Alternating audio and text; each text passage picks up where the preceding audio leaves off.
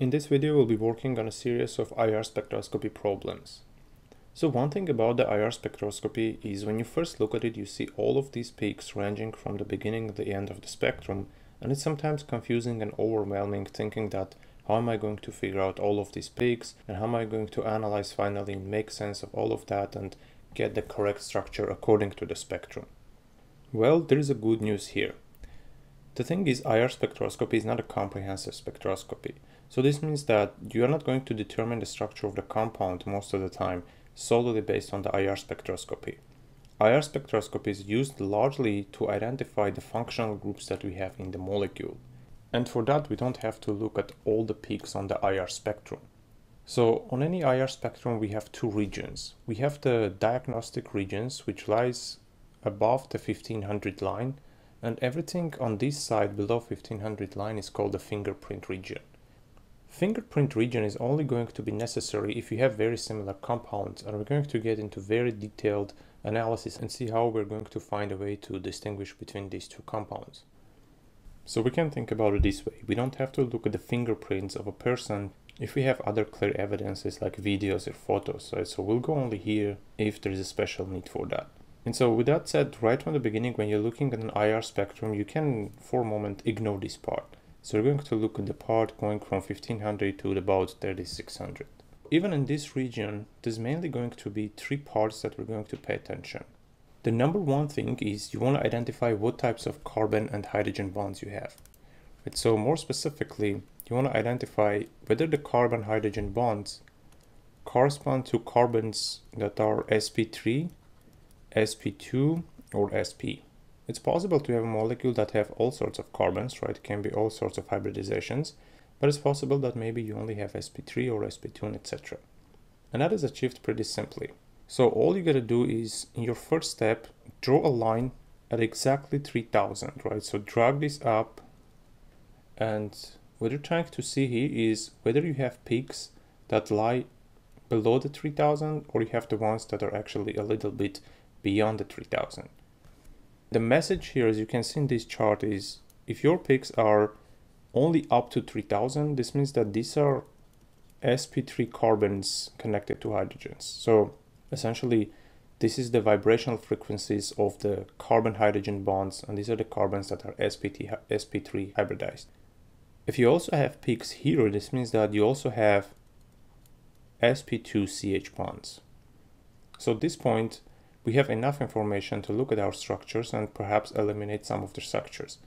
For example, here, if you're looking at the top number 1, I see that all of these carbons here are sp3, except the one on the carbonyl, that's sp2. But remember, again, this is we're talking about the carbon-hydrogen bonds. We are not just talking about the hybridization of the carbon. And so looking at this, we can say that, for example, right from the beginning, that it's not going to be this compound. It's impossible because we don't have sp2chs. But let's also identify the other two key regions on the IR spectrum. The next thing you want to do is you want to look for a broad peak. Usually, so these broad peaks goes from about 3200 to 3600. It's going to be on the top part. So looking at something like this, right? So it's going to be something that is very distinct from the others because it's so broad. And this peak, usually the broad peak goes pretty down. It may go down even more. When we're saying down, this means that it's a stronger absorption, and on the IR spectrum, we are identifying the regions from weak to medium and strong. And this is how it works. So roughly, you want to get the first third of the peak from the top, and we're going to say that everything within this region, these are weak peaks. The second third is going to be the peaks that are the medium peaks. So let's say all the way right here, we're going to say that these are the ones that correspond to the medium strength. And the peaks that reach the bottom of the spectrum, almost, for example, you can see here that this is a strong peak, right? So then this is going to be strong. Keep in mind that this is relative and it's going to vary based on the compound that you have and based on the IR spectrum that you gain. But this is just to have an idea and be able to classify the peaks based on the amplitude of their absorption. All right, so these then, if we had this strong peak right here, this would correspond to either the OH or you can have NH and NH2. So hydrogen connected to header atom is going to give a broad peak. And that we can also see here. So from about 32 to 3600. The next part, the next key region is going to be the peak at about 1700. And this is very important. So you can see here, from about 1650 to 1800, most of the time it's going to be at about 1700, and you're going to have a strong peak.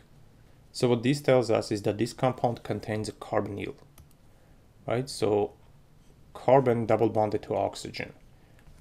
And so this can be anything. It can be either a ketone, aldehyde, carboxylic acid, ester, acid chloride, anhydride, and etc. So anything containing the C double bond is going to have a peak at about 1700. In most cases, if you look at these three regions, if you look at this region for a broad peak, if you identify the CH types of bonds and the carbonyl compounds, I would say probably at 80% of the time you'll be able to actually get a good idea about the structure of the compound. And if you have a multiple choice like here, you would be able to identify which one it is. Though sometimes you may go a little bit into more details, but in the following examples, so overall we have 12 examples solved here, we'll go through most of these and see how we're going to correlate the additional details to what we have talked about here to these three key regions. So now we have some information. We know that we have the carbonyl, we know that we have sp2CHs, we know that we have sp3CHs, and so let's see what we can figure out. So there's no OH and NH, right? So this means that right from here we can exclude the compounds on the right because we don't have the hydroxyl groups and these are not candidates. And that said, at this point we have only two possibilities, so it's going to be B or C. How do we distinguish between these two? Once again, you need to remember that the carbonyl is a very, very important peak in the IR spectroscopy. And because we have the CO here, then this means that it can only be this one. And this is not possible because of the missing of the carbonyl peak. A few additional details that we can see looking at this IR spectrum would be these peaks. So usually you get a series of these peaks. So these are weak peaks going from about 17 to 2000. These are called the aromatic overtones. And this is mentioned here on the bottom, right? So because sometimes you may have compounds like these, for example, where you have a double bond and you have a carbonyl and you want to be able to distinguish between these two. And the key here is that this is not going to have the aromatic overtones. Also, the other two peaks that are very common in the aromatic compounds are going to be here at about 1600 to 1650. Here that is mentioned also, we have these two peaks corresponding to aromatic compounds. Now with this knowledge base, let's go to the next problem. Okay, so we got to this spectrum. Now let's see what we have here. Let's first identify what types of CH bonds we have. So just track these up at exactly 3000. And what we see is that we have only sp3CHs here. If we had sp2CHs, we'd also have the peaks all the way up to about 3100 or 3200, so we don't have them. Next, if we look at this at exactly 3300, this corresponds to the sp-CH. So we have a triple bonded carbon with a hydrogen, so this means that we have an external alkyne. Next, let's look at the hydroxyl and the amino group region. So here we don't have a broad peak. That means that we don't have any OH or NH, any primary or secondary amine. And also by looking at the 1700 region, we can see that we don't have the carbonyl, right? So there's no C double bond O here. Now let's go over the molecules that we have. So number one, A, here we have a compound that has sp2 and sp3 carbons. And this compound cannot be the correct candidate because in our target molecule we have sp carbon. So this is not there. And again, when we say sp carbon, we mean that there's a carbon that is sp hybridized and it's connected to hydrogen. So this peak right here corresponds to the CH vibrational frequency. In the next one, so we have the triple bond this time, that is correct. We have the sp3 carbons, that is correct, but we also have the hydroxyl group here, which would have been here from about 32 to 3600, a broad peak, and this excludes the possibility of molecule B. Now let's look at molecule C. In molecule C, we have sp3ch bonds, right? So all of these carbons are sp3ch bonds. We have two carbons triple bonded, and so that's the sp-cc bond. And by the way, that's going to be here. So this is the carbon-carbon triple bonded, which we can find here in the chart. Can be either carbon-carbon or carbon-nitrogen. They both are at about this region. Now the problem with this is that here we have a CH3, and this means that this wouldn't have the peak at 3300 that corresponds to the SpCH. So then we eliminate this one as well. In the next example though, yes, we have this part, but now we also have the sp2ch bonds, which would have been at about 31 to 3200, and the lack of these peaks means that this is also out. So logically this is going to be the compound, but we want to see actually if all the peaks match here. So one on the left side, we have the sp3chs that are here. We have the triple bond of the cc, which is here as well. We have the sp hybridized carbon with the hydrogen, so at about 3300, and that's also here. So all the peaks match, and this is going to be the correct compound. Okay, now let's look at this one. So here this region at about 3000 looks a bit different, and the reason for this is that we have an overlap. But first let's draw the 3000 line and see what types of CH bonds we have. So at about 3000 right here, what we see is that, so basically there's a separation. So everything from this side up to here, this will be the sp3chs.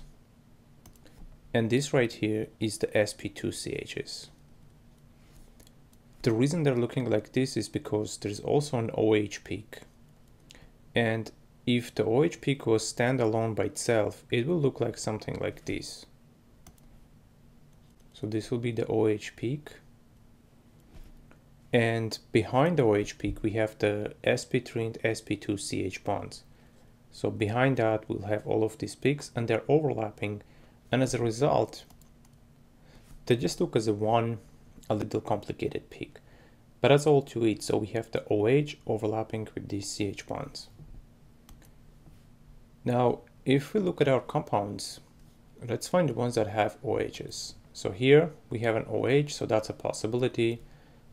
And these two are also possibilities. These two don't have the OH peaks. Furthermore, so if we're looking at 1700 region, we can see that definitely there's a carbonyl here. So you can clearly identify the strong peak at 1700, and this would correspond to either of these compounds having the carbonyl. But on the other hand, we have just seen that these two cannot match the compound because they lack the OH. So these are out then, and we have these. Because the first one does not have the carbonyl, then this is also going to be out. And out of these two, we need to decide which one is the correct molecule. So the key difference between these two is that here we have sp2chs, here we don't have sp2chs, right? So, and we see that in our molecule, actually on the spectrum, we see these peaks, and that's why this is going to be out, and this is going to be the correct molecule here.